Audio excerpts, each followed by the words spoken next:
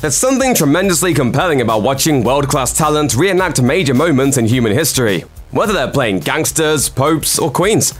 And thanks to Netflix, many of those very stories are available at the push of a button.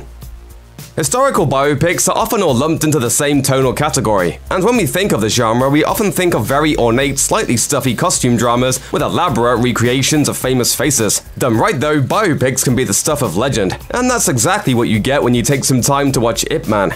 The man of the title is a legendary Chinese martial artist best known in the West as a guy who trained Bruce Lee in Wing Chun Kung Fu. The film follows Ip in the 1930s, during the Sino-Japanese War, as he attempts to keep himself alive so he can protect his friends and feed his family while facing Japanese oppression. Donnie Yen is graceful, captivating, and brilliant in the title role, playing Ip as a man determined to contain his own martial energy until the last possible moment, both for the sake of saving his own strength and the safety of those around him. When he finally does explode into pure martial arts might, it's absolutely dazzling. There's a reason Yen has since come back to star in 3 more Ip Man movies, and it all starts right here. In 2002, a writer named Julie Powell set out to cook every recipe and mastering the art of French cooking over the course of a year.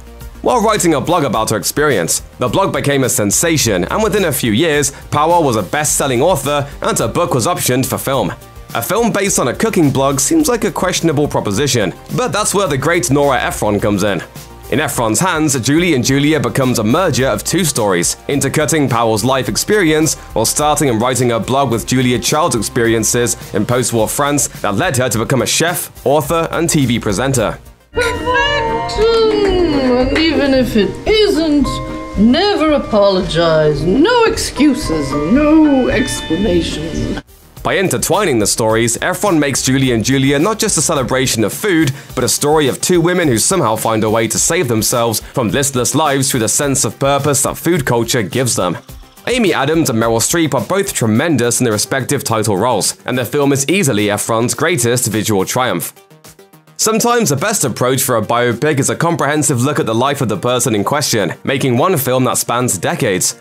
Other times, a more focused approach is called for, drilling into a single important event in a search for meaning, humanity, and entertainment. The end of the tour takes the latter approach, and it's an extremely rewarding decision. The film centers on David Lipsky, a Rolling Stone writer who spent several days with novelist David Foster Wallace in 1996 as the latter was finishing up his Infinite Jest tour. The 2 men travel together, talking about everything from the virtues of junk food to addiction to mental illness. Feeling as though every axiom of your life turned out to be false and there was actually nothing. And that you were nothing.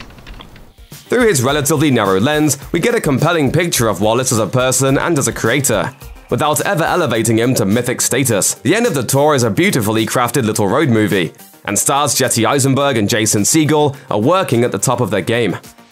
The problem with making a movie that's about the making of another movie is that fans of the original film are always going to react with skepticism. Sure, your making of fictionalization might be interesting, but can it ever possibly be as interesting as a film you already know and love? But hey man, I put on a girdle, what I got to do? Come on, brother. They waiting on Dolemite movie. Let's bring Dolemite to the screen. Fortunately for everyone, Dolemite Is My Name does not suffer from this problem, despite the tremendous entertainment value that Dolemite still holds decades after its release. Craig Buer's film follows Rudy Ray Moore, a struggling comedian who finds success with a stage persona he borrowed from a homeless man. Armed with new material and a new sense of confidence, Moore decides that his character, Dolemite, deserves his own movie. When conventional means of filmmaking and financing fail him, he makes the film himself. What follows is a wonderfully effective comedy that's also a heartwarming story of determination, confidence, and speaking your dreams out into the world. It's also the best work Eddie Murphy's done in years. If you only know Martin Scorsese as a gangster movie guy, it might seem a little excessive of him to make yet another crime drama this late in his career, especially one that runs over 3 hours and makes heavy use of digital de-aging technology to keep several of his favorite actors in the whole thing. But there are 2 things wrong with that. For one, Scorsese is and always has been more than just a gangster filmmaker. And for another, The Irishman is really good. What's that about? Based on the book I Heard You Paint Houses, the film tells the story of Frank Sheeran, a low-level criminal who rises through the ranks of the American mob to such a degree that he develops a friendship with infamous union leader Jimmy Hoffa, and ultimately plays a part in Hoffa's disappearance. The film follows Sheeran's rise through several decades, with all the visual dynamism and emotional complexity we've come to expect from Scorsese. And by the end, it's a kind of epic summation of everything he has to say about crime, sin, redemption, and more. It's a long journey, but it's worth it. When a film or television series has a budget to swing it, the Vatican is a perfect place to stage a cinematic story, which helps explain the allure of recent efforts like The Young Pope. It's a visually gorgeous backdrop, but the headquarters of the Roman Catholic Church also offers a sense of deep intrigue that we can project all manner of mysteries on, be they mysteries of faith or mysteries of pure human frailty. Add in a true story and two brilliant actors playing off each other, and you've got a can't-miss movie. The Two Popes is a fictionalized account of the meeting between the two most recent pontiffs of the Church, Benedict XVI and Francis, when the former was a flagging pope on his way out, and the latter was a cardinal considering retirement. Their meeting seems fated, but the consequences of their conversation will shake both of them as the Church attempts to weather one of the most tumultuous storms in its recent history. Anthony Hopkins and Jonathan Pryce both received Oscar nominations for their work in the film, and when you watch it, you can see why. They're perfectly matched, both doing some of the best work of their careers.